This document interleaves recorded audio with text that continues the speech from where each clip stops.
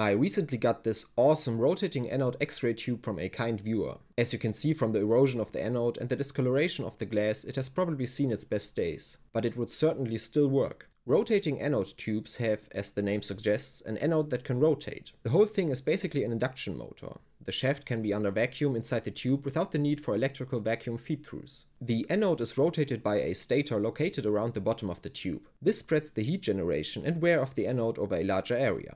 The problem is that in Germany it is forbidden to put an X-ray tube into operation without the appropriate permits. So until I live in a country that doesn't have a law that forbids you to inadvertently increase your neighbor's cancer risk, I will have to think of something else for this gem. Arresting me for what?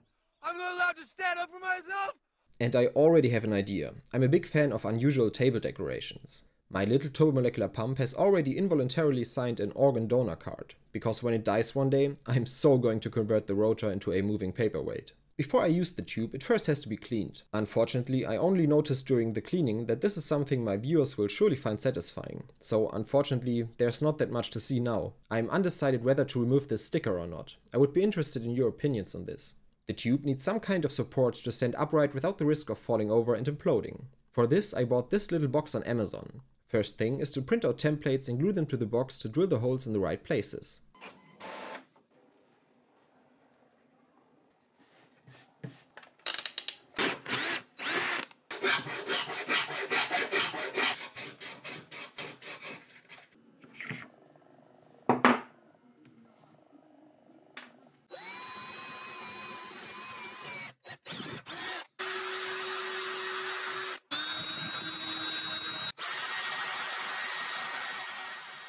You will find out what the extra holes are for later.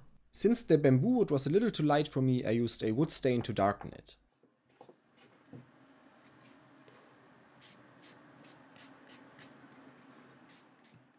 I like this darker color much better. To protect the wood, I applied a coat of Rubio monocoat. I have very little experience with woodworking and I may have fallen victim to the woodworking channels I subscribe to on YouTube. Rubio monocoat is relatively expensive, but I was very pleased with the results. After I removed the excess oil, you can see the grain of the wood very nicely.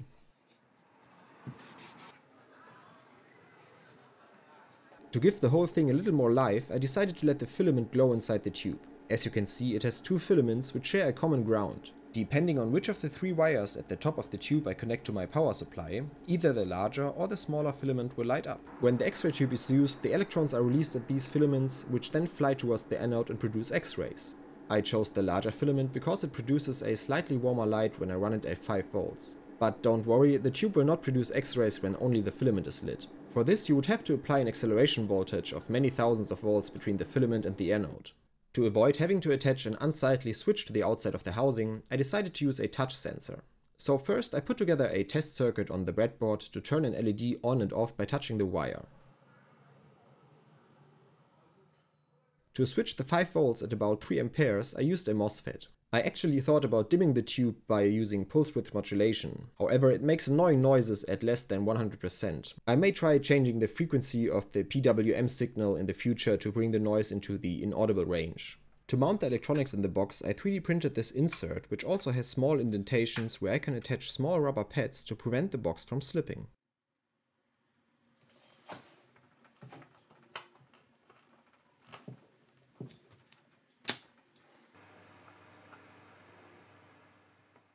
The only problem was that the Arduino Nano was too long to fit upright in the box, but I wanted to have access to the USB port, so I did a little convincing with a file.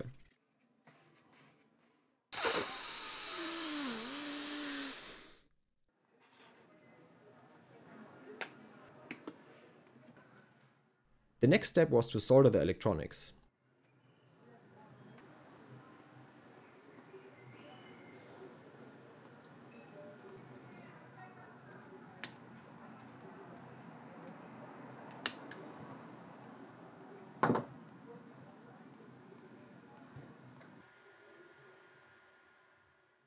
Since I honestly lacked a better idea for mounting the Arduino, good and reliable hot glue will do the trick.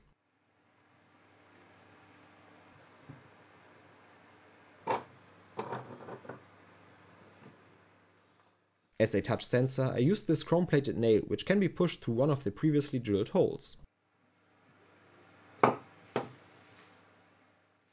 Then the sensing cable of the Arduino is soldered to the back of the nail. To power the Arduino and the filament of the tube, I use a 5V 10A power supply that I can connect via a barrel jack. As I said in the beginning, the filament is powered by two cables on the top of the tube. So I have no way to hide the cables, and the current cables don't look very nice. That's why I bought this braided copper cable. It will turn something I previously considered a problem into a nice design element. To avoid a short circuit, the part of the cables which is inside the box will be insulated with heat shrink tubing.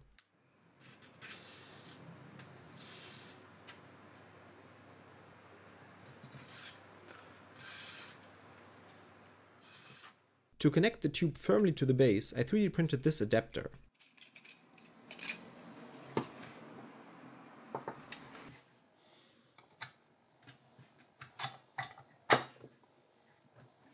It can be screwed to the insert of the box to clamp everything together.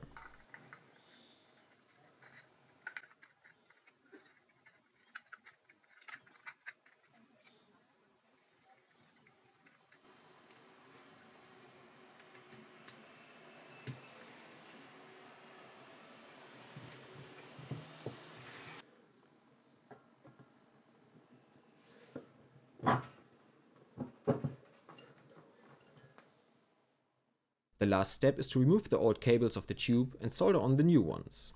I would like to use this opportunity to thank my patrons from the bottom of my heart. Without your support, it would not be possible for me to work on such projects. And of course, a big thank you to the person who gave me this X-ray tube.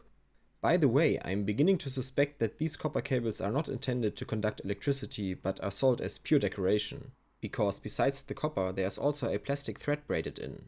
That, along with my lack of experience, is the reason for the unsightly looking solder joints. But the resistance of the cables is low enough, and so far I had no problems with them.